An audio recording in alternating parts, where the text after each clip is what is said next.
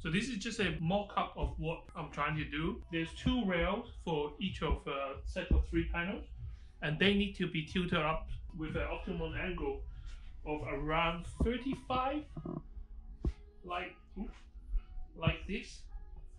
Now we don't want it too high like this, which will be perfect. It's catch the wind too much, so it's going to be like somewhere around here. That is kind of acceptable for my kind of a roof. Now your might be different, so you need to work out what works best for you. And now it's just a matter of work out how to actually lift it up with the timber that I have. It's alright, I will just use that for steel letter. It should be good enough.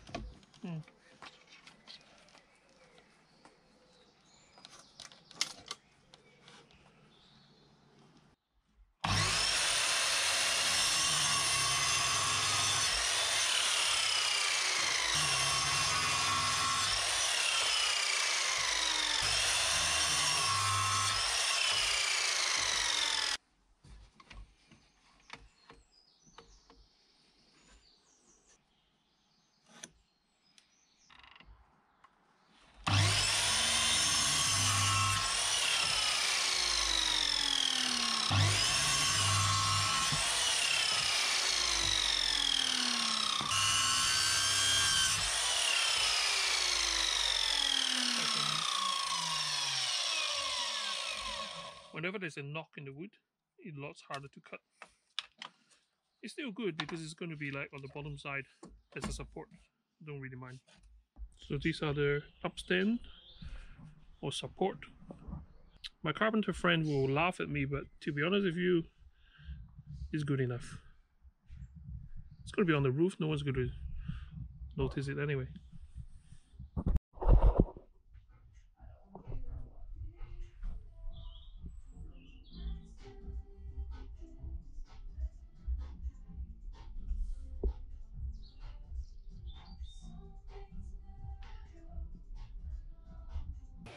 This is probably the hardest part of the entire build. Each of these were about 25 kilos, maybe a bit more.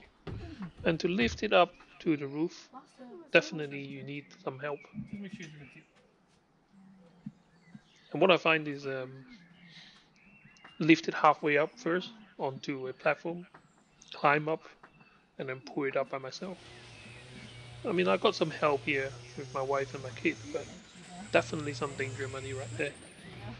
And depends on how many panels you got. So I have 8 to do and 4 more to go, so 12 altogether.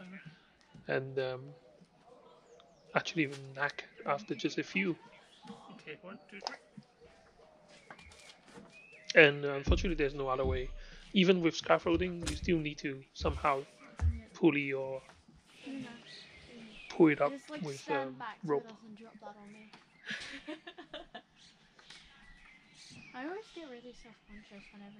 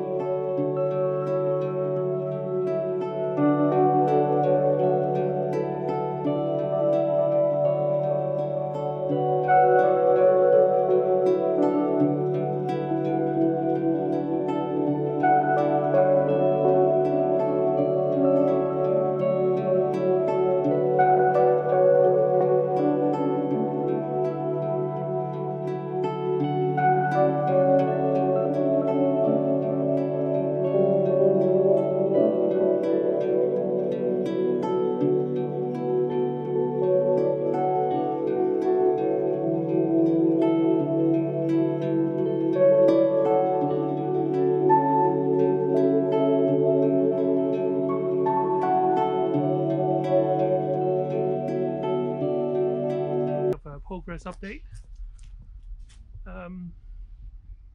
The rafts are now tied to the side of the shed, just behind the gutter, with strapping, so they're not going to fly away anytime soon.